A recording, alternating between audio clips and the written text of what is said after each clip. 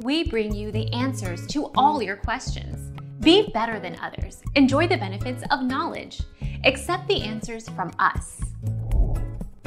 If you can't access the router's web-based setup page or forgot the router's password, you may reset the router to its default factory settings.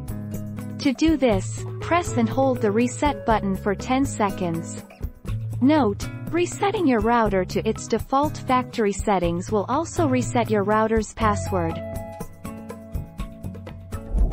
Our mission is to provide accurate answers. We think without knowledge, it is impossible to live a balanced life.